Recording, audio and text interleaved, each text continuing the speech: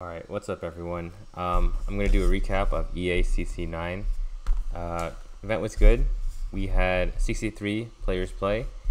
The championship section was won by Wang, Sheehan, Andrew Jiang, Vishruth Yellisetti, and Damian Krotov.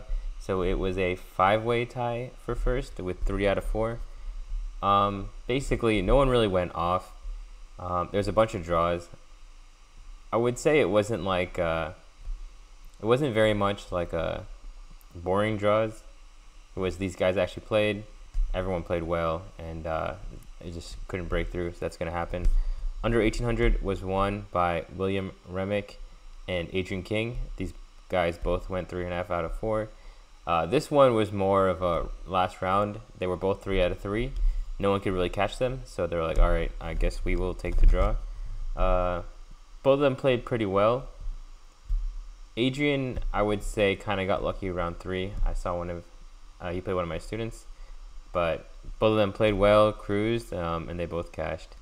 Under 1400 was a 3-way tie for Christian Ward, Benjamin Chia, XIA, and Lucas Queiroz.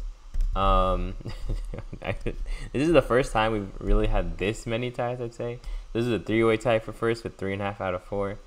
I think once again all of them played pretty well. I think they all won their last round, so it's not like they were all taking draws the last round. Actually, there was one person with 3 out of 3, this guy Greg Cook, and he ended up actually losing to Benjamin the last round, and that is why there's no 4 out of 4. So this one was more very competitive, where they all battled in the last round to get there.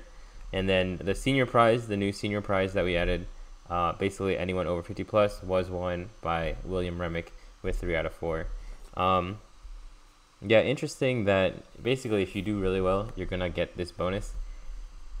At least for now, we're planning on keeping this senior prize, and honestly, I do want to start thinking about adding more prizes, especially creative prizes.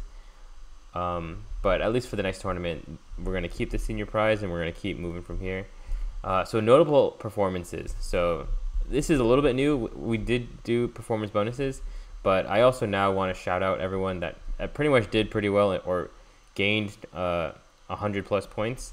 So there was a bunch of them. 1, 2, 3, 4, 5, 6, 7, 8, 9, 10. So basically 10 people all gained about 100 points. I mean, some people even more than 100 points. At least something cool for me was 5 of them were actually my students. So I think I had about 7, 8, or 9 students play, and 5 of them gained 100 plus. So that's always a nice little feeling as a coach. I probably should get into this later, but I'm just gonna add this here because it makes sense. A couple of my students, I think, lost crucial games, either in the last round or round 3, and honestly, it was just a 1 or 2. But I think as a teacher, especially going to the last round, or playing someone in an important game, I should have kind of stepped in and given them just a little speech, just like, all right, this is what you want to focus on, this is what you got to do. It's like almost like corner advice, and pretty much what I would have told them, because I think both of them just honestly needed not to lose, and they ended up taking some risk in the last round and succumbing to this risk. So looking back in retrospect, I definitely want to give them a little like, all right, this is like what you want to do. Basically between rounds, like, all right, focus on this. Remember, you're already doing well. Just don't let them get counterplay. Watch out for tactics. If you draw, you still win. Like that. That's basically what I would have told these guys. So that's something that I'm definitely gonna do more before rounds and knowing the opponent. I'm just try to go through real quick, hit the big points. But I mean, overall, students did pretty well. Performance bonuses were won by Saahas Swaroop, Srivibhav Mangipudi, Raphael Funk, and Alex Coleman. Alex, this is his first tournament in a while. He's actually a student of Ethan Sheehan's. He was 294, and he beat someone who was 1100 first round. I think he beat someone who was 900, and then he also drew someone. He drew the guy who actually won the tournament. So he really, really overperformed, as did everyone else. Raphael Funk actually He gained about actually 200 points, and he beat the top 2 people in his section. So that 100% is very impressive. And then Vibu crossed 1,000, so he got his blue belt. And Saahas gained 200 points. He also beat someone about 600 points higher rated than him. So definitely performance bonus worthy. Just one thing to remember, if you won a prize, you probably don't get a performance bonus because you already won a prize. So there definitely were a couple other people that could have got bonuses, but they already won a bunch of money. So no need to give them free entry into the next tournament. So everyone with the performance bonus gets free entry into one future tournament. Our next tournament is planned for June 1st. It's booked, it's scheduled. And then we are definitely planning a 2-day pretty big tournament over the summer. I'm not planning on at least traveling a big chunk of the summer. I'm going to travel in pockets here and there, but not do the whole I'm gone for a month and a half kind of thing. Honestly, it's a bit taxing traveling a lot. It's really the in-between and the moving and not speaking the language. And summer, I just want to relax. I actually turned 30 this summer. That's going to be something interesting. And I 100% do plan on playing tournaments and really trying to push for GM. Summer is the time to do it, so that's the plan over the summer. Okay, so now pros and cons. So pros, once again, very smooth event. Nothing really crazy happened. The numbers were good, 63 people. Our last, we did have 71, so we did want to try to break 70 or get to 80 this tournament. But it is what it is. I mean, there's definitely a lot of people in Georgia that I know could have played or were out of town that would have played. So, I mean, that's just going to be something that happens. I mean, another good thing is maybe it's because we planned ahead so much and we put the tournaments out, but there wasn't a conflicting tournament the same day, and we definitely got a lot of new faces. That's, I think, always a good thing when you can see you're getting new customers. But I think something that goes hand in hand with that is customer retention for sure. We definitely want to retain a lot of the new guys or old guys. And if we keep basically building on this, building the list, like, I mean, it wouldn't be a shocker to hit 100 people in one tournament. Of course, I think that day is not exactly going to be the next one, but at some point, 100%, we plan on getting 100 people, and that'll be a very great day. Some other pros, we ended up using instead of one room for the main tournament, we broke it into 2 rooms. I think this was definitely something that was good.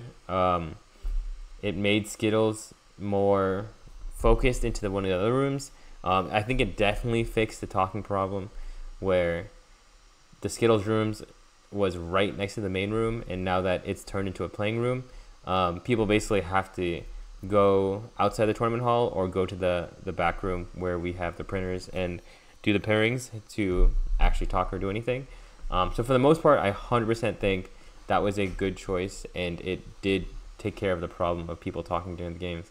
I mean, still a little things like here and there, but 100% progress overall. Trophies, we did bring back trophies. One, I have trophies to give. Now, one of the problems that I kind of think about is some of the trophies to give are very, very big.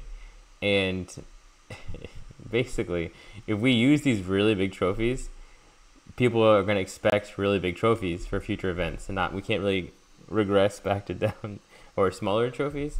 So we got to use some of the smaller ones, but at some point, I don't know what to do with the big ones. Of course, we planning on having a big tournament, so we can 100% use the big trophies for that. But yeah, I guess we just save them for the right ones and make sure not to promise like these huge trophies for every tournament, because that's going to be a hard bargain to sell. So yeah, trophies are back. Another cool thing with the back room is that it became a pretty cool hangout spot. We got some pool back there. Not like a swimming pool, the game pool. And there was something I was wondering, like, can people hear us? Are we pretty audible with the door closed? But I did ask one of the players in the tournament, and they said they couldn't really hear anything. So that room is 100% good. I guess it's soundproofed good enough. So, I mean, that's definitely a keeper. That's going to be the new setup 100% is something that we are pretty happy with and we will keep. Now let me go into some improvement. So timing. So here's the story why the first round started maybe 10 minutes late. And it really starts with a butterfly effect. So we got score sheets. We set up the day before, but I need to get pens, and I could have gotten them earlier. And I know where the 2 boxes of pens are. They're in one of the schools I teach. But I was all right. I'll just buy pens. Like I don't need to go get them again. But pretty much what happened is I never got the pens, so I had to get them Saturday morning. And Office Depot only opens at 9 a.m. So I was basically there at the tournament at like 8:40 maybe 8:45. But I basically had to wait off Office Depot. Took a couple minutes. Got there at 9:10, 9:15.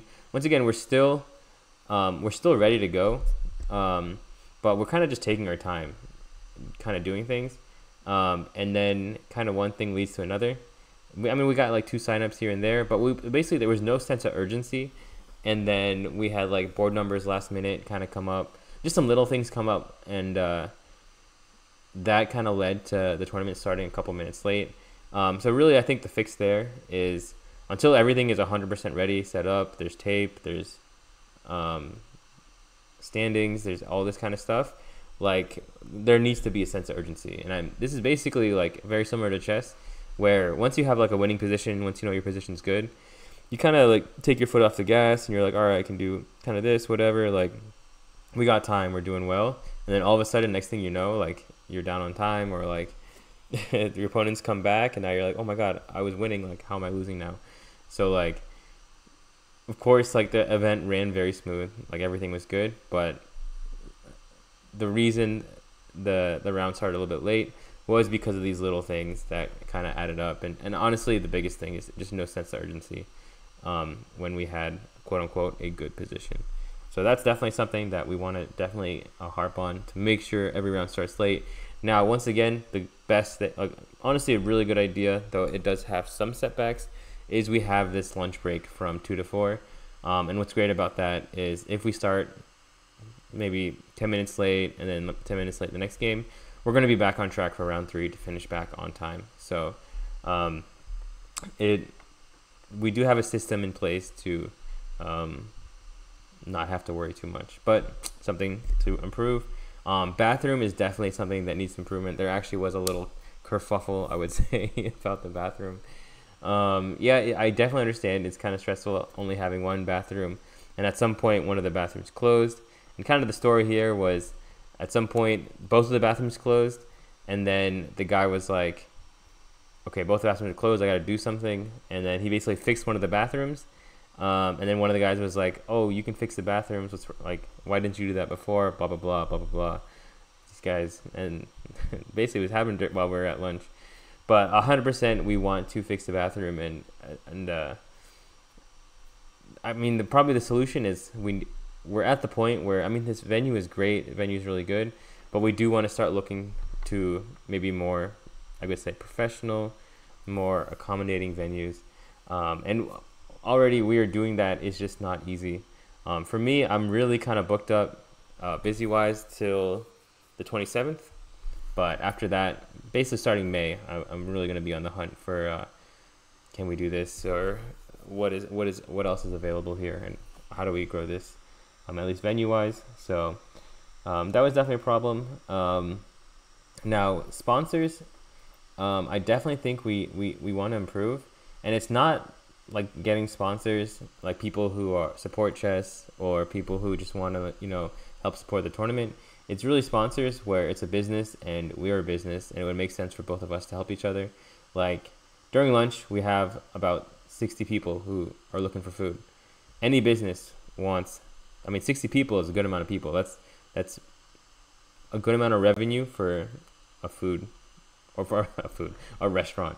So 100%, I believe like there should be some restaurant we can partner with to feed people and also get some kind of commission or some kind of reward, because we have this big base of people looking for food.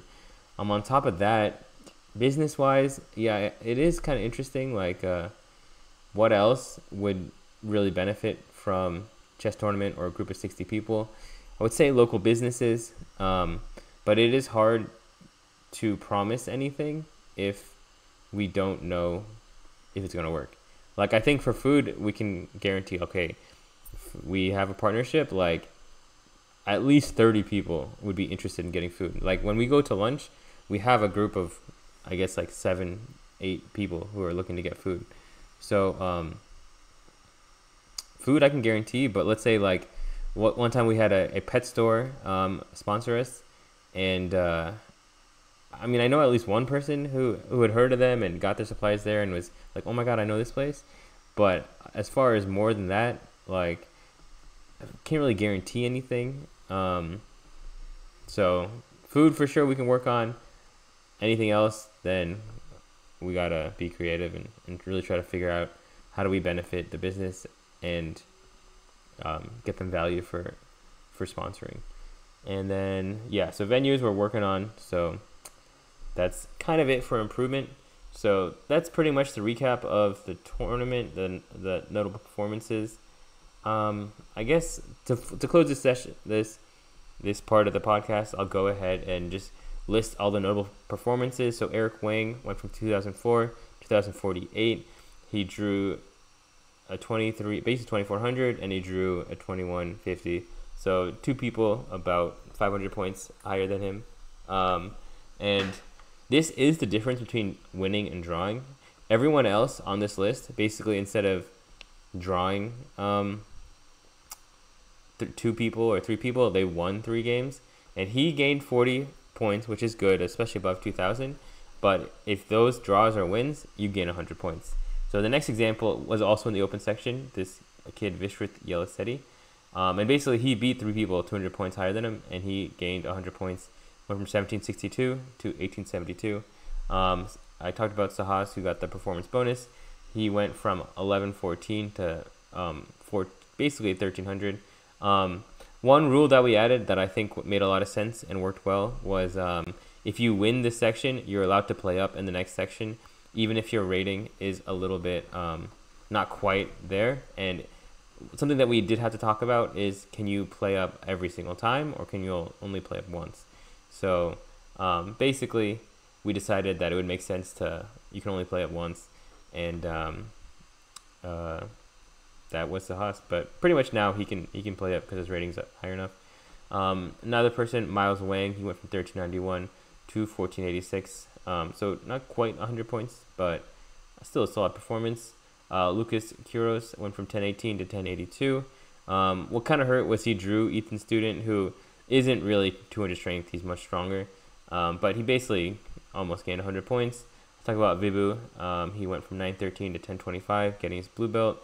He beat 2 people, 200 points plus. Greg Cook, he went from 794 to 986, basically getting his blue belt. He's about 14 points away, and if he had drawn the last game or he had won the last game, he 100% would have been above.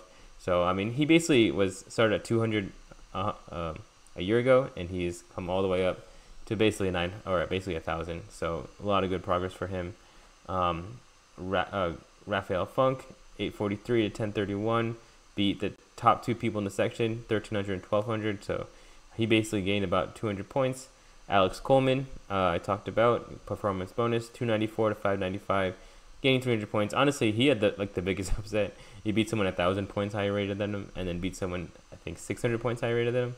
So, I mean, that's pretty insane. And then Phoenix Harris went from 0 to 686. Played his first tournament, ended up beating one of his friends. He actually had a winning position against someone 1,100. And if he had won that game, he would have just gained so much rating. He would have gained, been 1,000 or 1,100 for starting rating, which would have been insane. So that's pretty much from the tournament. Now I'm going to talk about chess training, chess students in life. Definitely got a lot of things going on here. So that'll be what we'll talk about next. All right, so now I'm going to talk about my chess training. And the first thing that I got to talk about that 100% has made a huge, huge difference is basically I play blitz here and there, just a couple games a day. And it was 5 games in a row that I had a winning position and I flagged to some stupid 2 queens versus a pawn, or I'm up a rook and he does some he moves his rook so it's hanging and then takes my rook and time pressure. And I was like, all right, this is silly. And I basically, I got to like the lowest rating I've been in a long time, like 2450. So I was like, all right, it's time to play with increment. So I started playing 3+2, and literally out of 20 games, I lost one game. Like, it's such a different kind of vibe. Like, you're actually playing chess. You're not just playing push the wood or move the pieces and try to flag them when you're dead lost. Like, basically in 3+2, like, if the game is over, the game is over. Like, if you're losing, you can still come back, but it's not like you're down a queen and you have winning chances. So that has been a huge improvement. I don't know why I put it off for so long. Like, I had already been harping to my students, like, always play with increment, it's better. For some reason, I guess I thought I was above it, and I was like, no, I've been playing 3-minute for so long, like, this is what I do. But I switched to 3+2, huge change. Games have gotten way better. I mean, instantly gained like 70 points, and just playing well, and honestly, like, happy to play. Like, when I dropped 2450, when I lost like 8 games in a row, I was like, am I just bad? Like, what is going on here? I'm like practicing. I mean, I will say it was like during the tournament, before the tournament, so there's other things on my mind. It was, I guess, a little bit different but yeah, 100% better. 3+2, huge fan. Now another thing that I've been doing with my sensei is we've been going through this Remick calculation book, and it's made lead chess a lot easier. Like, the puzzles that we be doing are like, some of them are so hard, and some of them, like, you're not even winning. It's like you're just making good moves, and it's hard to see, it's hard to do. But now that I do puzzle and lead chess, like, I've definitely seen an improvement. And like, it's more like you don't even have to spend that much time. You kind of just know the flow of what you're trying to do, if that makes sense. Like, you know what to watch out for. You know what's good. You know kind of if it's a puzzle or it's like this kind of position, I gotta watch out for this. Like, one big idea that I'll say is, like, a lot of times you gotta maximize the position. So like, you have a move, and then you gotta find, all right, what is the best move order for me to play this? If you find that, then boom, that's a lot of times just the right answer. So just doing these calculations, just I mean, honestly, so this has happened once or twice where it's like, I just know, like, I have enough play here, or I just have, like, this position based off my pieces is good for my side, if that makes sense. So it's not like, I mean, of course, like, at some point you have to just sit and go through all the moves and make sure, like, this all checks out and works. But also at the same time, like, you kind of know, hey, if my pieces are like this and I have enough by his king, like, this is gonna work. And I literally had a puzzle like that today, so that was it's good. It's really cool to see. Now another thing that I kind of talked about, that we're done with openings. Like, of course, we're still working on openings, but this is actually how we're learning openings and how we're getting better. And we started doing this today, and it felt like 100% felt like progress. So we're actually going line by line and, like, reviewing and playing the lines that we went over in 3+2, and then we'd analyze the games and kind of, I guess, probably what I got to do tomorrow is write down what I learned, add it to the file. That way it sinks in. But actually playing the positions, having games in it, kind of what we do is we play every line twice. So the first one, for the most part, I get it wrong. Like, I was like, am I supposed to do this? And he was like, no, we talked about this. And then the second game, I got way closer, and then they changed it a little bit. But basically, just having the muscle memory of, all right, this is where the pieces go. Last time I did this, and it was wrong. Now this time I do this. Like, that 100% feels just, like, more comfortable with the way I'm moving and stuff. So sparring is really great. We have a tournament, I guess both of us have a tournament coming up this weekend. So we're going to basically go to the field and kind of expect the openings that are coming, and then play those lines. A couple games here, analyze. A couple games here, analyze. So now that it's been, like, a lot of it was just studying and going through and clicking through and reading, and now it's really starting to get into my wheelhouse, which is just playing. And I think this is going to be really good for him, because he's very knowledgeable. He has very, like, amazing knowledge, but it's the execution where I think he probably wants to improve a bit. Not that I have great execution. I definitely need to improve that too. But I think this is going to be really good for him. And the fact that we're not making an ego thing, we're trying to be systematic about it, and, like, we're doing this with a purpose, not to beat each other, but to go through enough things. so that we're going to feel ready on Saturday. So really excited to do that. And now that my schedule is starting to free up, so I will say, like, I will definitely be in good form for this weekend, but so in 2 weeks, my schedule is very, very free, and now I will be really, really grinding this. Like, we will be playing everything and going through everything. So by by June, like, I would definitely expect to see peak final form incoming with the way that we're practicing and studying. So really happy that we're sparring. One thing that I've definitely learned, and I think this is really important for older chess players or people who are not kids, is you really need to review the stuff you learn. And the reason why is, I think as you get older, it's not about can you remember as much or are you as good as remembering. It's you have more things you have to remember.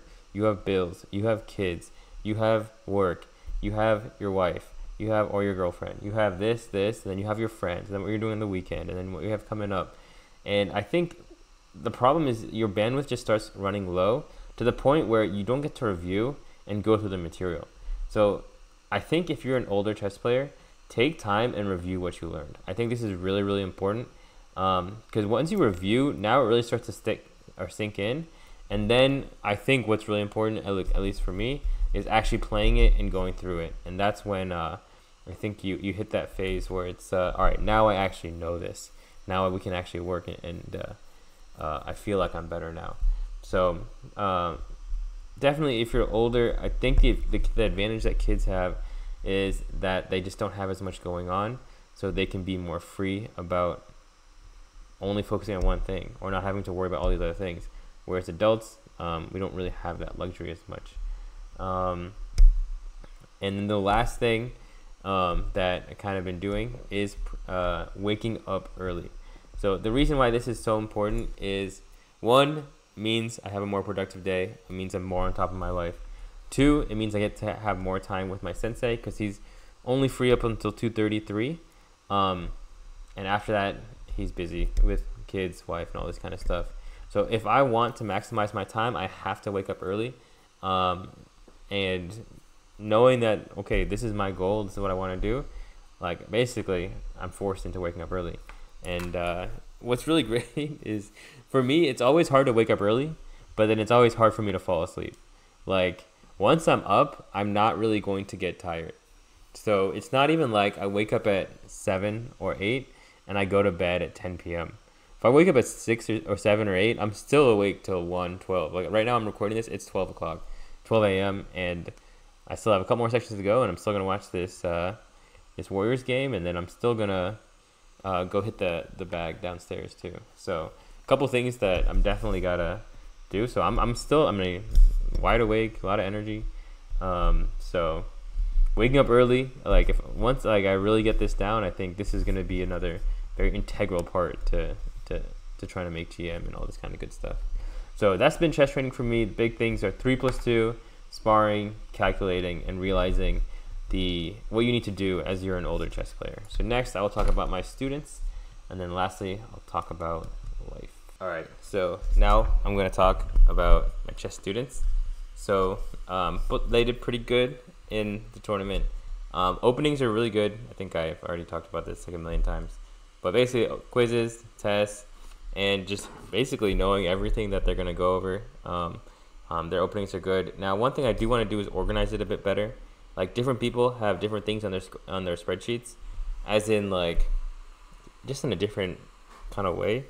So I definitely need to find a way to organize this and make this better. And where this becomes very tough is group classes.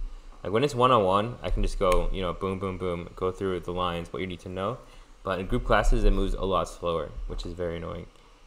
So, annoying just in terms of, I just feel like we should be covering more faster. And I guess this is how teachers feel when it comes to classes. But to be fair, in classes, you give homework and you have grades. And I guess that's what I got to do. Give them homework and be like, all right, you got to do this, this, this. Next week, if you don't, and then give them a test, boom. And if you fail, you fail. Like, and yeah, I know. Then people get depressed and sad. Then I become a therapist and a psychologist. That is like, when things are good, it's very easy to teach. But when things are going tough or bad, Like, you low-key have to become like a psychologist or a therapist for your student too, and be like, well, what's going wrong? Like, how's life and all this kind of stuff. And that's when it becomes like hard. Like, I mean, I'm trained to do chess. I haven't really done much training in psychology and all this kind of stuff. And that's where I think it's really like, you need to demand a level amount of work and professionalism. If you're paying for lessons, you got to do this. If you're doing bad on the test, well, you got to figure it out. If you keep failing, like, what am I supposed to do? I taught you this. I went over it with you. I gave you the answers, but you're still getting it wrong. I don't know. That's where it's like, all right, I don't know where to go from here. Like, I've done what I can do. And, I mean, so far no one's been like that tough, but it's definitely something that I've had to deal with as being a chess coach. And, I mean, basically my solution now is there's a level of practice and training that you need to complete. And if you do, I mean, what I've seen, people who do the training, people who complete what they're supposed to do, it's never really an issue for them. It's always the people who are slacking off or who are taking days off or who aren't doing their training. Now, once again, this is a very small percentage. The vast percentage is doing well. But this is definitely something I definitely think about. Now with openings done, middle games have become really the new focus, middle games and end games. So the way I improve middle games is drills are really important. Basically, breaking down categories like defense, in between moves, 2 choices, lines of fire. That's a very big category that I try to give my student 3 minutes, get as many as possible, and then switch categories, keep track of your numbers, try to keep moving up. That way you can see that you're progressing. Another big thing is CCT. It's the idea of checks, captures, and threats. Basically, you go piece by piece, list out every checks, capture, and threat that it can do. That way, it really improves your board vision and just seeing everything. Another one is winning positions. So this is, certain players have their strengths, certain players have their weaknesses, and for some players, it is winning positions. Like, that's where they kind of struggle the most. And kind of what I do for that, I have 2 things. First thing that I do is I let them play me, but I'm down a queen. And this pretty much happens every time. I mean, okay, if you're 1800 plus, you don't play me down a queen. But for anyone below 1800, down a queen, like I'm pretty much winning a very high percentage of these games.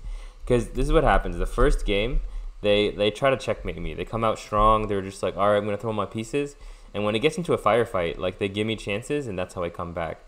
So when you're up a queen, basically I tell them is you need to focus on control, especially against a stronger player or a high-rated player. If you give them chances, they will find a way to come back. So when I focus, so basically the second game, we focus on control and basically working through the middle. Like, the one advantage to casting queenside, to being down a queen, is you can cast a queenside faster. So I'll cast a queenside, and now instead of trying to pawn storm and go for this crazy double-edged attack, I tell them, all right, play through the middle, control the board, dictate trades, take space, and pretty much every time, the second time, they end up like winning the game. And I think that is a very important thing. Like, if you try to knock them out or you don't do anything, like, they're going to come back. So you have to aggressively control the board and the position. So that's what we do for winning positions. The other one I do is something called the turtle. And I'm going to make a YouTube video on this. Basically, it's an opening where I kind of just sit there and do nothing the whole time and wait for them and have them set up and move all their pieces. And basically it helps them plan how to break through, how to have an attack, and do all this good stuff. So that's the 2 for winning positions. Pawn weaknesses, I had a whole week, I think last week, where I went through all the pawn weaknesses of my students, the strategy against them. So examples are double pawn, backwards pawn, hook pawn, over pushed pawn, isolated pawn. So basically all these reads, they kind of backwards, I think I said backwards. And basically anytime they see these, they can make this read. All right, we've gone over this. This is the strategy. This is what I got to do. And boom, now I know what to do. So that's another big one for middle game. Now for end game improvement, so 2 things that I've kind of been doing this week are just essential end games that you need to know: Philidor position, Lucina position. I guess like opposite color bishops, all this kind of stuff. So that I've been going through them. Like, all right, if you get this, you know what to do, and it helps build technique. And then the other one that I've kind of started doing this week is I will play them rook and 8 pawns versus rook and 8 pawns. and it's kind of the same thing. First game, kind of let them just do what they would normally do. Generally doesn't end up super well for them. And then second game, I'm like, all right, let me try to help you. Let me walk you through what really you should be doing. What's the proper thing? And then they do much better. So just like with my teacher, like we always do things twice. First one, I'm kind of on my own. Second one, it's basically I learned from the first one and some assistance so that the lessons sink in better. And we're making progress. So that has been kind of the end game improvement that I've really been working on with my students. And now the last thing that I'm going to talk about for my students that I think this is probably more of an area for improvement for me, is to be not organized with, all right, what's the date, what do we cover, and all this stuff, or to write everything down. It is really, what do we cover today, and what is the plan here? So basically, I need to have like, all right, week 1, this, week 2, this. Right now it's just like, I know all these things that these guys have to go through, and I'm just kind of doing it without like I would say like a 10 to 15 week plan. It's more like, all right, this is what you need to cover. We're going to cover this, this, and this. But it's more in my head than a written down kind of agenda. And that's what I think that I really want to improve on. Because I will notice, like, sometimes I'll be like, wait, have we covered this? And with some students it's yes, and with some students it's no. So I really think if I can plan ahead, I'll already know, like, all right, this is your checklist, this is what we got to go over, and this is the timeline that we're going to be looking to do this. So that's pretty much it for the students. Once again, everyone's doing pretty well. I mean, some of the people are doing extraordinarily well. But room for improvement and room for getting better at chess is really kind of this second wave that I've been going for. And it's interesting because it really parallels my chess journey too. Like, I was very big on openings, got my students good on openings. Now we're really working on middle game and end game. My students are getting better at middle game and end game. And I mean, really, like, as I progress and make GM this summer, I think the students are going to really kind of benefit the same thing. And I will really tie this in at the end of the podcast with kind of the things I've learned in life the last couple weeks. Yeah, that's it for my students. And next I'm going to go just some random stuff, a lot of sports and TV shows and stuff that I've been learning in life. All right, so lastly, I'm just going to talk about some things going on in life, some observations, a lot of sports and TV shows like I talked about. NBA regular season is over. I'm really excited for this playoffs. I think it's going to be a very chaotic playoff. I think a lot of teams, okay, I mean, the best way to put it is I don't think there's really a dominant favorite that you're like, okay, this team is definitely going to win. I think there's a lot of teams that you think are going to win the first round matchup, like the Thunder, the Nuggets. I mean, even all these guys, they're going to play good teams. Like, I mean, after the game that I just watched, I think the Warriors are out. The Kings are going to be the 8th seed. Or no. So how does it work? Yeah. So the Lakers are going to play the Nuggets. And the Kings are going to play... I don't even know. But basically, Kings, Lakers probably are the 7-8 seed, I think. And... Yeah. Are someone's out? Yeah, the loser of this game is just out. Wow, no way. So the Warriors are... Okay, sorry. I'm having this huge epiphany while doing this. But I think the way that it works is 7 and 8 played. And the loser plays the winner of 9-10. So 7 and 8 were the Lakers and the Pelicans. So essentially, the Lakers won. So they're going to play the 2 seed, which is the Nuggets. Which, honestly, Nuggets big favorites, but I wouldn't say it's impossible for the Lakers to win. And now the Kings are going to play the Pelicans because the Pelicans lost to the Lakers. And basically it's going to be Pelicans or Kings to get that 8 seed to play the Thunder. And, I mean, I would say probably I don't even know, man. Pelicans, Kings, it's going to be... Any team could win. I mean, Zion might be hurt. If Zion's hurt, then 100%. It's going to be Kings versus Thunder. That one, I'm pretty confident that the Thunder are going to win. But like I said, even the 1 and 8 seeds are close matchups. Like in the East, it's a whole nother thing. basically, I think the Sixers and the Heat are going to be 7 and 8. Now, it's possible that the Bulls or the Hawks beat the Sixers or Heat to take their spot. If that is the case, well, one thing that's interesting is if the Hawks play the Celtics, that was going to be an interesting series because the Hawks somehow had the Celtics number. No one else number they had, but they found a way to have the Celtics number. But apart from that, like once again, Celtics versus Heat, Celtics versus Sixers, close series. I think the Knicks are the 2 seed. The Knicks are good, but if they play the Celtics or the Heat or the Sixers or the Heat, close series. The only team I'm really trying to fade that I think is kind of frauds are the Cavs. The Bucks could be good or they could be really bad. But apart from that, literally any team could be anyone. I think the Mavs, I would put them as big favorites against the Clippers. But yeah, and then once it goes past the first round of playoffs, I mean, it's basically heavyweights every round. Like anyone can be anyone. It's really going to come down to who's playing better, who's got the better matchups. I mean, who's locked in and dialed in. I mean, that's basically what it's going to come down to. So it's going to be really interesting. I'm going to have a lot of fun watching it. The regular season was a lot of fun. Definitely. So I definitely bet on games over the season, and I definitely learned a lot of things, I would say, as in like what to avoid, what's good. So I'm already excited for next season. It's going to be in October, which is going to be a million years from now.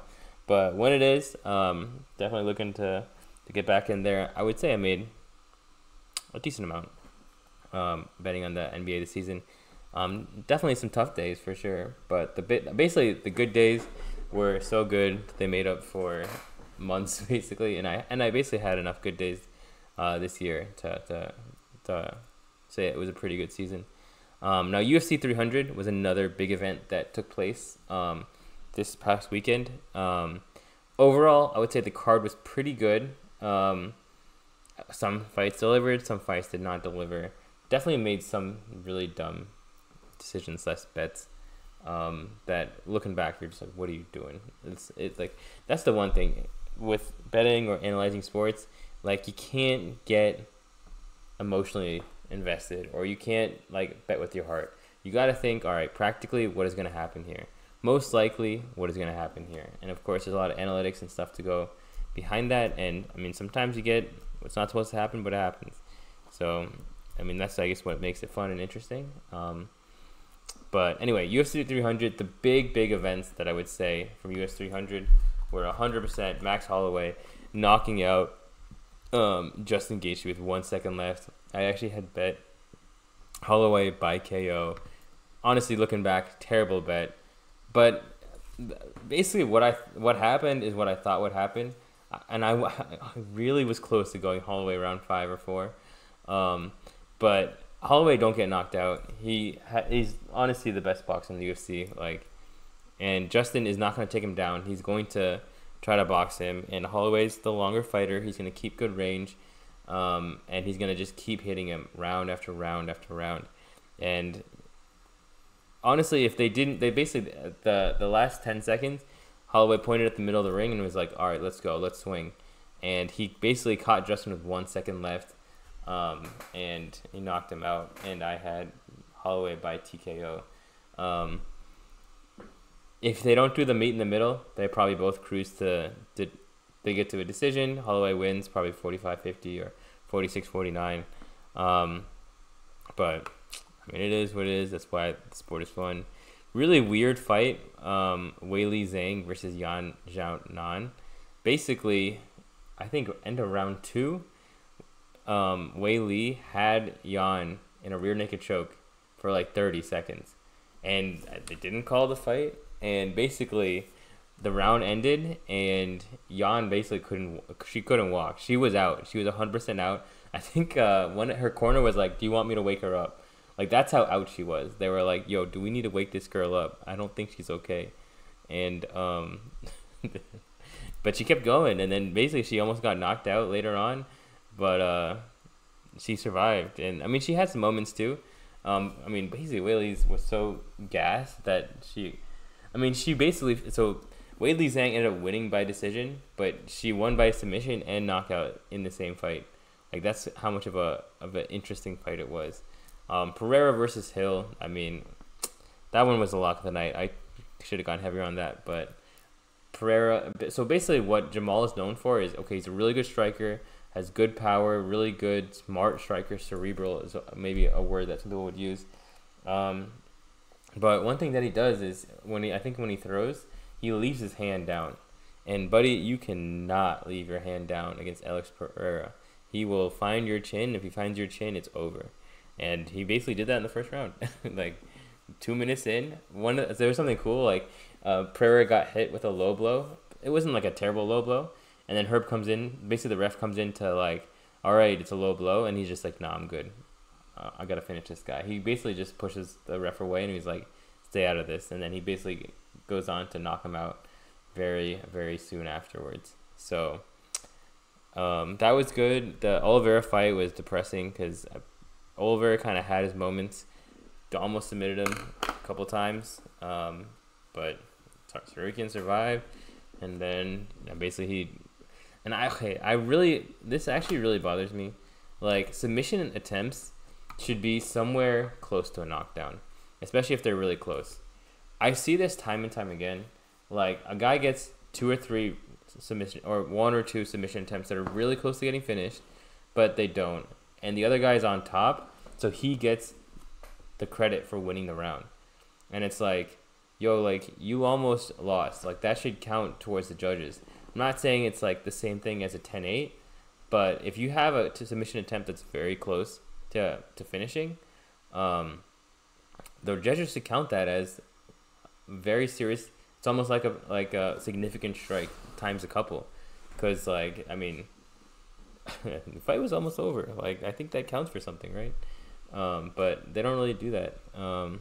And I mean, basically what happened is Sorokin was on top for more of the fight, and they gave him the decision. So tough for Oliveira.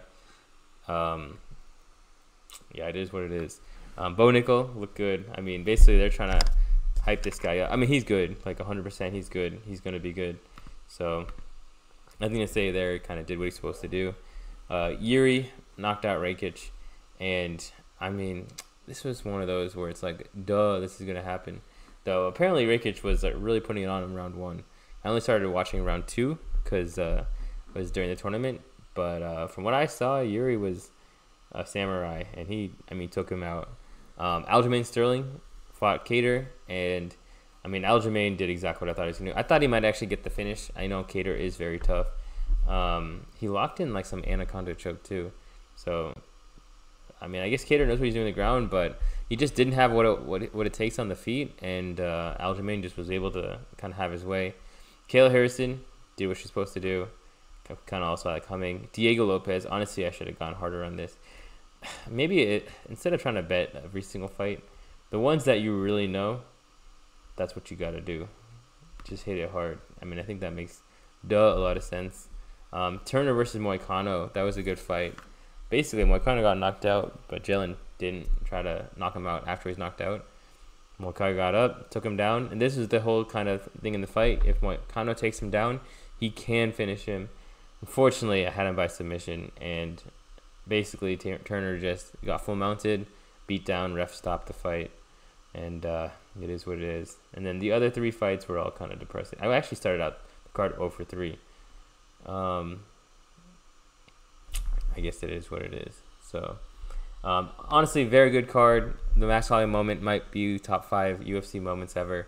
So that's really cool and fun to watch. One thing that was really hard is during tournaments, it's very hard to coordinate and figure out what you're doing after the tournament. And like, people want to meet up, but people also don't want to meet up, or people want to meet up, but then one person's over here, one person's over there, one person's over here, and it's like they don't all want to come to the same place. And it's like, man, I'm tired of doing these logistics.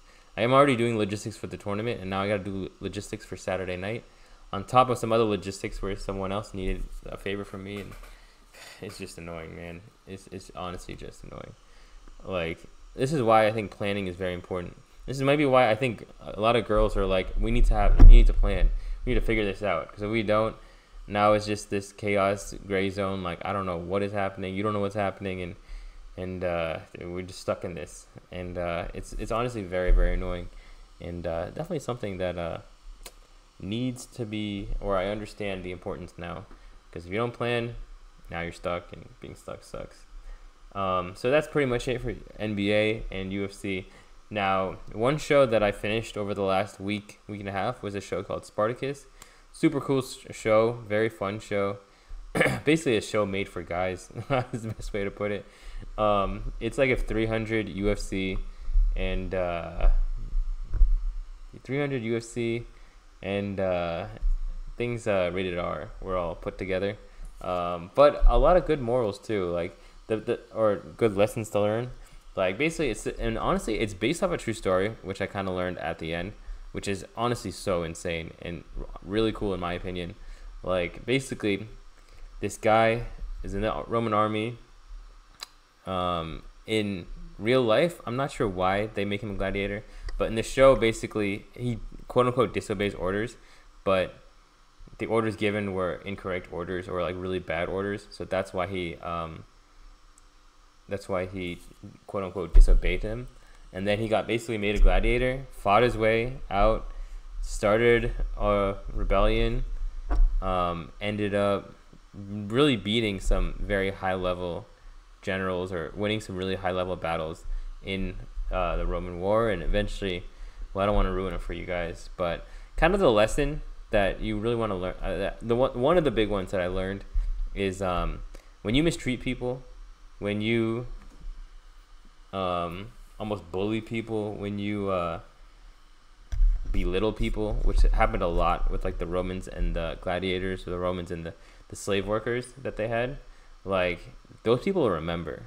Like they might act nice, they might be like, oh yeah, cool, whatever, but they remember, and your time is going to come, is kind of the way I would put it. Like when the tables turn and they have the upper hand, like they don't forget those kind of things, and I think that's why it's very important to treat people good, just do your best. But on the flip side, like some people be asking for it. Like some people just want to fight. Like I think that's another thing that you gotta realize in life. Like there are people out there who literally just they want to fight. Like that's what they want to do. That's I guess they're unhappy with themselves or unhappy with something, with someone, and they want to fight. So that is one of the things that I really wanted to tie in is reading people and knowing the patterns that kind of come up. Like now that I'm almost 30, I can't believe I'm saying this now, but you kind of have these patterns of like, okay, I've seen this person before, or I'm not saying I've literally seen this person before, but the way you act is almost the same as someone I know and the way they acted, and pretty much whatever they do, you're doing the same things, and pretty much whatever I do, you're going to react the same way. And I'm not trying to say that like all people are the same, or like you can 100% know that just because one person did something, the other person's gonna do something. But low key, like there's a very high probability. And something with like betting on sports, playing chess, like at some point you start playing numbers, or you start understanding numbers and probability, and you're just like, I know where this is going, I know what's gonna happen next. And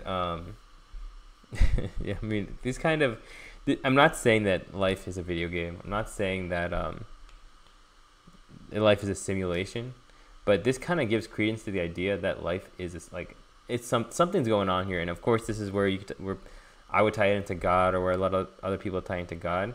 But it's just like, and maybe I've said this in another podcast, but life is a flat circle is a really common idea in this TV show called True Detective, where it's like until things really change, you're gonna find yourself in this basically this circular pattern of this happens, then this happens, and this happens, and then you start over, and then this happens, and this happens, and this happens, and maybe it is a circle that happens one time it happens 1 to 3 weeks, one time it happens 1 to 2 months, but you basically see like this is a circular pattern that I just keep seeing in my life. And like a lot of people, like what they want to do is they want to break this pattern. They don't want to be stuck in this pattern. I mean, you could even say this for chess players in rating. Like, I've been at this rating forever. Like, I keep doing this. Like, why is my rating like this? Like, and that's when you got to realize you need to break the circle. You need to do something that changes the outcome. If you don't, like, why do you expect things to change? Like, that's, I think, a very normal response to a circular pattern. If you don't change anything, well, welcome back. That's a circle. You keep walking around the circle, you're going to be where you were before. And yeah, I mean, it can be frustrating. It can be weird. And like I said, the same way it affects people, relationships, all these kind of things, you start learning as you get older. Like, all right, I've been here before. I've met, like, okay, let me give you an example. I've actually I've dated the same girl twice. Like, I'm not saying I mean, that I've done too. I've dated some girls multiple times, 4 or 5 times between breakups. But what I really meant was, like, there's these 2 girls, and they almost acted the same exact way. They would always, I don't know how much I want to get into specifics, but they were very, like, you know, go get 'em, type A personalities. But really what they really were was they were very, I would say, soft on the inside. That's such a terrible way to put it. But they, I mean, basically they were sensitive is the way to put it. I'm pretty much all girls are sensitive in a sense. But I basically saw this pattern of, like, this, and this. And now this other person is acting this, and this way. And when we fight, it's this, and this. When we're happy, it's this, and this. So there's these 2 girls I dated. And now there's this 3rd girl that I met. And, I mean, she's literally the same exact. I'm not going to say the same exact. They have their different things. All these girls also, they talk so much.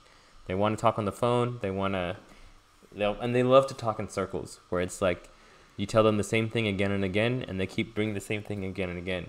And as I get older, I'm like, I don't have time for this. I don't want to go in a circle. I have work to do. I have a business to run. Like, we can't just keep having the same conversation. This is annoying. And yeah, basically with this 3rd girl, I could almost see what's going to happen before it happened. It's like telling the future. Maybe this is what, like, mind readers do, or not mind readers, but people, fortune tellers. They can kind of just look at you and know, all right, well, this is probably what's going to happen. Maybe they're old enough, or they've seen enough where they just know, all right, well, I've seen this book before, and I know kind of how the story ends. I mean, we definitely see that with movies too. Like, movies definitely follow a formula. You know pretty much what's going to happen next. Character almost dies, but he survives. He becomes stronger, and boom, now he's a hero. Like, the hero's journey is a circle. Everything's a circle. Yeah, I'm going really deep, the psychology level here. I honestly was thinking this is gonna be the shortest section of the podcast, but it's turned into quite the circle. It's the best way to put it. If this wasn't called EACC9, 100% I'd call it circles. But yeah, I mean, I guess another thing I see with students, the students who practice, circle. Students who don't practice, circle. And then people want to improve. They get better. It's like everything's like circles. It's patterns, NPCs. Like, this is the stuff that I've definitely just been seeing. And as you get older, I mean, hopefully you start recognizing it and you learn from it. And that's kind of the phase I'm in. I'm in the recognizing phase where it's with myself too, 100%. Like I said, with chess, with rating, with relationships, with family, with everything. And basically, you gotta learn, and you gotta fix things. Otherwise, the circle continues is the best way to put it. So yeah, it's a big thing into the circles. Now real quick, 2 TV shows. I'm going to be really quick about this. Invincible ended, I think, last week. Great show. Like, honestly, the last episode of season 2 might have been the greatest TV episode of anything I've seen so far. Like, I'm sure there's some other TV shows and stuff up there, but Invincible, season 2, last episode, if I would show anyone one episode of anything, it would be that episode. It was visceral. It was it had good emotions. It had good action. Psychology was really interesting there. Like, you see a character get broken, you see a character grow, and you understand. Like, of course, it helps if you watch the whole show, but even if you just saw that episode, it would blow your mind. Is what I of opinion of. And then Shogun is a show that I'm watching about medieval Japan. And there's a lot of things I find very interesting about it.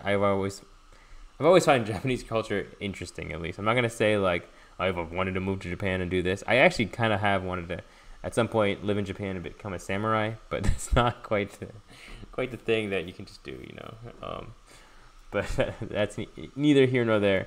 But what's very interesting about this show is the politics that go on with governments and conspiracies and maneuvering. And I mean, I guess maybe with running this business and all this kind of stuff, though, we were very far away from anything political happening. I find it very interesting. And then this is the last thing I'm going to say. Okay, fine. Two things. Just with UFC 300, definitely a big part of it, of every UFC, especially pay-per-views, is I get to watch Dana White talk do the post-fight conference.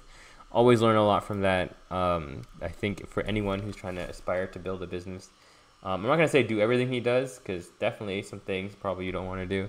Or it's like, I mean, I guess when you own a business, when you run a business, you're going to have some tough conversations and do some, make some tough decisions. But I definitely learned a lot from that. And one thing I can definitely say that I've taken away, not just in business or life, is when people try to attack Dana, or when they try to, I'm going to say, maybe annoy him or ask this question they know is going to be a question that's going to make him annoyed or make him angry, or, I mean, you kind of get it. You know, when people ask you a question that they're trying to piss you off, is the easiest way to put it.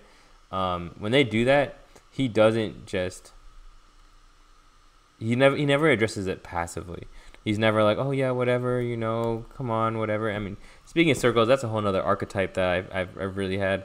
Definitely had friends who were just like the whatever dudes who were just like, yeah, dude, I'll just do whatever. I'm cool with that. I'm down with that. And at some point, you're just like, what do you want to do? Like, I mean, do you really want to do this? Like, I don't know if you want to do this, because you say whatever, man, to everything. You're always like, yeah, dude, I'm down, whatever. And, I mean, I'm sure that drives some girls crazy. Like, no, you have to know what you want. Like, do something, you know? Yeah, when they attack him, when they try to make him annoyed, yeah, I mean, he's coming at you back. He's swinging back. And that's definitely something that I've seen with probably my personal life and with, even business too. If you attack me, like, I mean, I'm a swing back. I mean, I'm an attacking type of chess player. I'm an attacking type of person. Like, I'm not going to just play passive defense. I'm going to let you just tee off on me. Like, we go to war. And, I mean, you choose your fights, but if it's time to throw, it's time to throw. It's the best way to put it. And this is the last thing that I have to say, that I'm out of here, is strengths can become weaknesses, especially when the new shine wears off. And what I mean here is, and the best example I'm going to put is with a lot of TV shows, the first season, the first 2 seasons, you're like, yo, this is the coolest part of the show. And then I guarantee you, by the last season or the last 2 seasons, you're just like, man, are they going to, like, do they have to do this again and again and again? Like, I'm tired of it. And a couple examples I'm going to give you, Walking Dead. First season of Walking Dead, like, oh, dude, zombies are so cool, like, or they're so interesting, or they're so scary. And then you get numb to seeing zombies all the time. You're just like, all right, whatever, it's a zombie, you know, like, I've seen this before. Okay, zombie almost got the guy, whoop-de-doo. And then it doesn't get the guy, and then every once in a while, zombies do get the guy, and then the guy dies, and then there's a new guy. Like, once again, you see this circle. So with Spartacus, like, it's only 3 seasons, so it's not too long. But the first time you see, like, the gladiators, and basically there's a bunch of, like, it's a bunch of girls without clothes in the show. And the first couple of times, you're like, oh, dude, this is so cool. This is, like, a cool show. And then basically, like, by the end, like, the last season, I'm, like, playing chess while having the show on. And I'm like, oh, man, they're fighting again. Like, here we go.